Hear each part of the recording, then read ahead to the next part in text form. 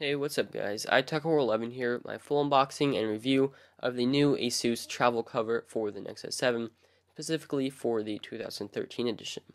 So go ahead and take out the case from the packaging. You see I do have the dark gray color here. It also comes in some nice other vibrant colors if you want to spice up your device with some color, including a green, a pink, a orange, and a light blue. So to put this case in is pretty simple. You just put your Nexus 7 in on one side and you pop in the other corners, and it's pretty simple to do. Overall, the fit is pretty nice on this device, although it is a little bit loose on the sides, which we'll get into a little bit later.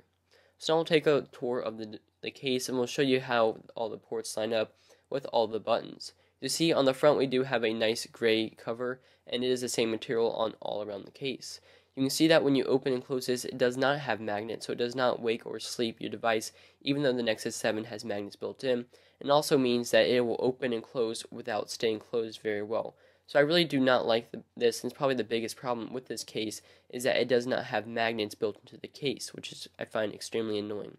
However, you can see the volume buttons and the power button are covered up, and they are a little bit mushy. However, they're not too bad. I haven't really had too many problems with the buttons covered up on this device.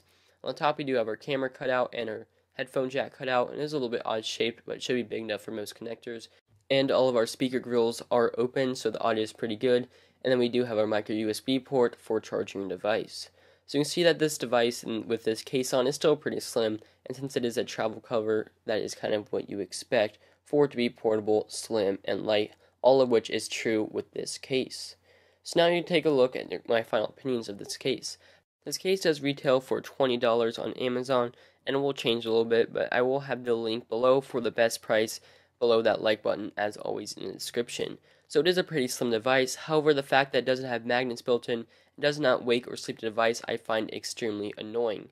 So if you can get past that, however, it is a pretty nice case. I found that the bad reviews on Amazon don't reflect this very well, and it is a pretty nice case overall. And however, for the price, I don't think it's that bad of a value. There's lots of great colors for this, and I think that you will enjoy it if you get it. However, if they do put in some magnets, I think this will be an even better case. So if you did enjoy this content, I would greatly appreciate if you hit that like button and subscribe, for I will have lots more Nexus 7 cases coming in the future. So thanks for watching. This is iTechHorror11, and I'll see you later.